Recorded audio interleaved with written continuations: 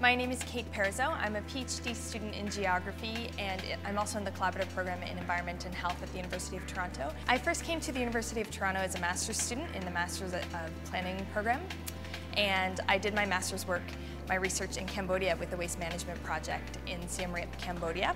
And right now my current project is studying informal recycling in Buenos Aires, Argentina. I decided to stay at U of T to pursue my PhD research because I had such a positive experience in the master's program. The people that I was working with, the faculty, are really incredible. They've been very supportive of me, very encouraging of me.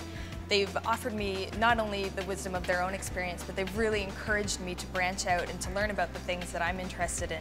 We have an excellent academic relationship. I also consider it to be a personal relationship as well. It's also been a really great opportunity to be connected to the Center for Environment. There's a strong interdisciplinary tradition here at the University of Toronto.